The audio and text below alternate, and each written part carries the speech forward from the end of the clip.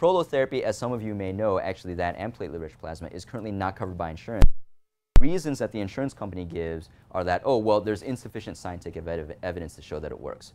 Well, number one, that's not true. The amount of research has just exploded since about 2003. So there are now over 100 research studies that show, and not all of them show positive effect, of course, but most of them do. Well, how many insurance companies cover steroid injections? All of them, all right? They don't even bat an eyelash. You can stick steroid anywhere you want and insurance is going to pay for it. So it's clearly not an evidence-based situation that's going on here. There are other things that are biasing the decisions that are being made. So, okay, let's talk about prolotherapy. What the heck is that? Okay, so prolotherapy is short for proliferative therapy, all right? And by definition, it's a method of injection treatment designed to stimulate healing.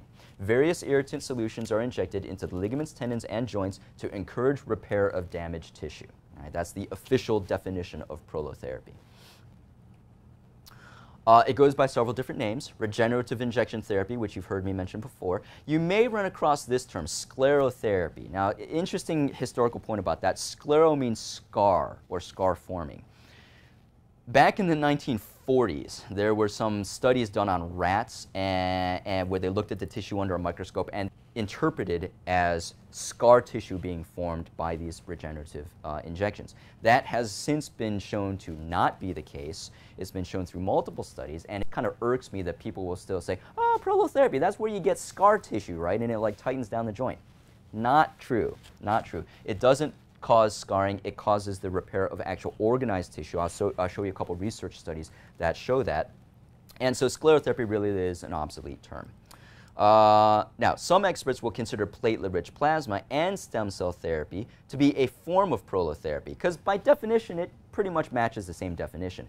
I talk about them differently because prolotherapy sort of historically, people have a certain understanding of what that is. You're injecting things like dextrose and simple solutions to cause regenerative healing. Whereas platelet-rich plasma, you got your fancy centrifuge, you're drawing up your own blood, and it's all this high-tech business. And then stem cells, of course, is like the sort of maximum technology or fanciest technology that we have right now, where we're actually getting your own stem cells, putting them in there, and getting those stem cells to differentiate into cells and tendon cells and ligament cells to help regenerate the tissue. Biological therapy or biologic therapy or biologics is the real hot term that people are using now. All right, so a little bit of history. I'm going to breeze through this real quick, but just to give you an idea of how long prolotherapy has been around, this is not a new therapy. So when people say, oh, new treatments for tendon ligaments, this stuff's been around since 1930.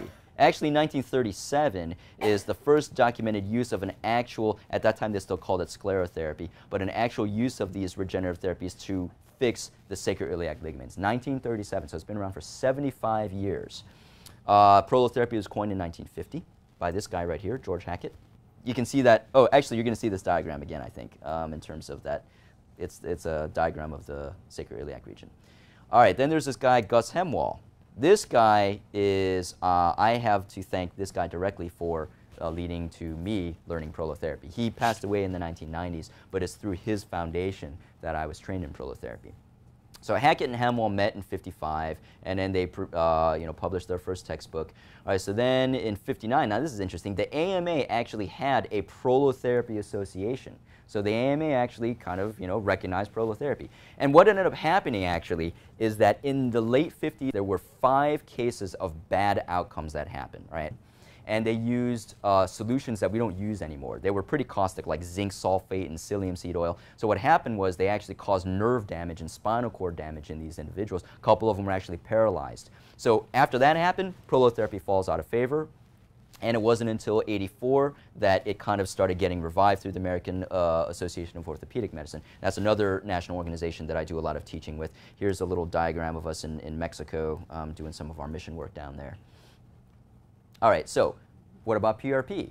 PRP, again, not really that new. It's been around since 1985. It was first used in periodontics to repair when they did tooth extractions to repair the bone. It wasn't until the 2000s that it became a lot more popular, especially after this guy right here, Heinz Ward of the Steelers, which they're kind of my team. Both Hines Ward and Troy Polamalu had PRP done before, just weeks before they won the Super Bowl back in, I think, 2009. And so basically a lot of increasing media attention, you know, Tiger Woods and Kobe Bryant and a couple of the Redskins, I can't frankly even remember who, are all getting this stuff. Because, you know, if it's done correctly, you make a good diagnosis, this stuff works. So some more stuff in terms of prolotherapy in the news. Here's Bodie Miller, U.S. Olympic ski guy who had prolotherapy for his knees, stuff in the New York Times and all that stuff.